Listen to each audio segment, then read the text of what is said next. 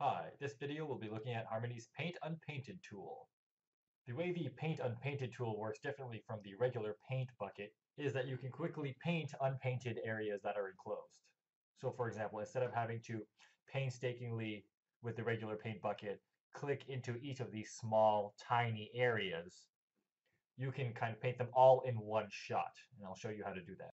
So let's click the paint bucket, click and hold to get the submenu, select Paint Unpainted.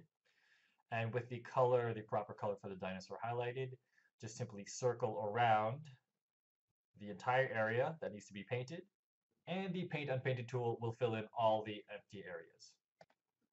If there's an area that for some reason kind of refuses to paint, it probably isn't a closed area.